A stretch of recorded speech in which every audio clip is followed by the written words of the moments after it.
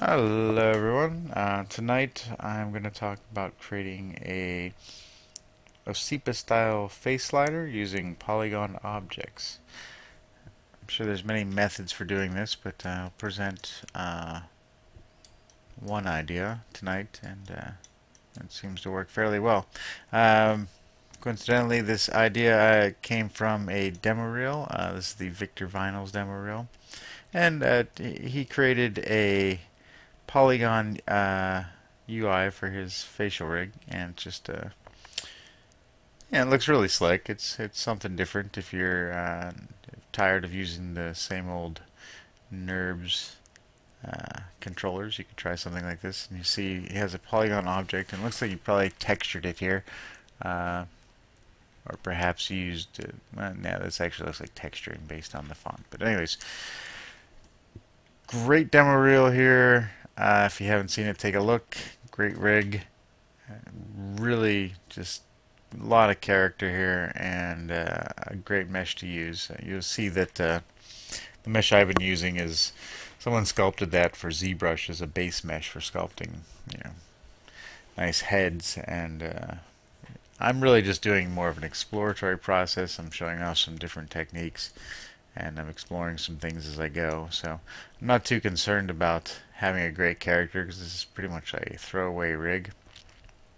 But yeah, anyways, great character. So back to the scene here. All I did here was create a polygon cube. I then cut this up, selected this face, and extruded that face inwards. In the back, I can just go ahead and connect these edges, and then up front here, I beveled these edges, and I'd probably do the same thing with the interior edges.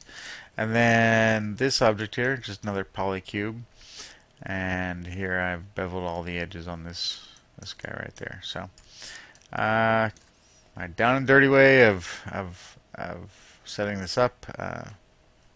First of all, the behavior we want is that this can only move up to 1 in Y and down to -1 in Y, and then the same goes for X. So I created this object. I did the modify freeze transformation, so everything on here is 0 in the channel box. Boom, boom, boom. I then locked out all the attributes I don't want open. Okay, and then I actually set this to 1 in both X and Y.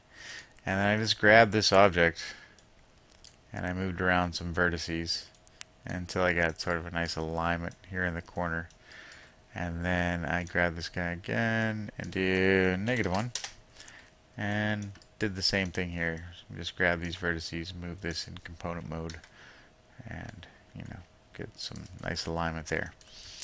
Then I just create a couple new shaders, a nice dark gray one, because that's the fad now in UI. A few years ago, everything was white. You had your white max and your white this and white that, and now everything's going to this nice, dark gray thing. So I went ahead and went with that, and then a nice bright yellow object for the middle. So once you've done all that, you got this thing sized the way you want.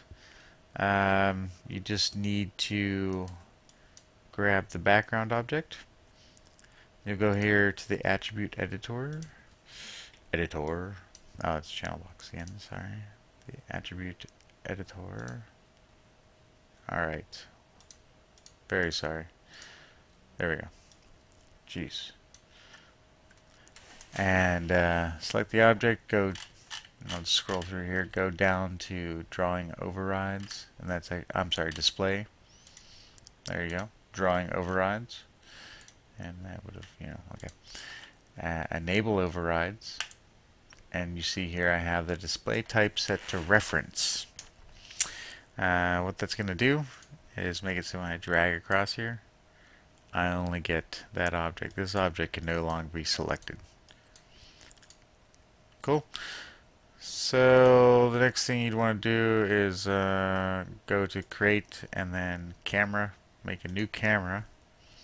Name your camera something that makes sense to you, face control cam or something along those lines. I already did some of this, just in interest of time. Here I have the face control cam, and then I'm going to look through selected. Boom, boom, boom, boom, boom. So now I'm actually viewing my base control cam. Yep, base control cam. Yep, there we go. So the next part of this would be to create a new window. Um, to do that, generally I would use Python and script this out until I had a nice button that would just look through that window and then make that part of a character shell for my character. Um, for now, you could do something along the lines of just tear off this perspective. Tear off, boom, there you go.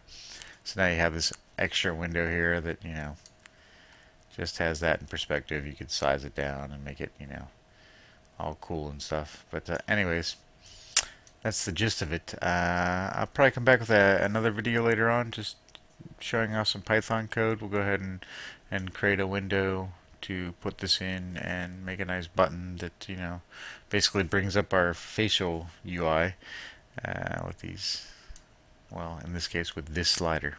So there you go. I hope that helps somebody, and talk to you next time.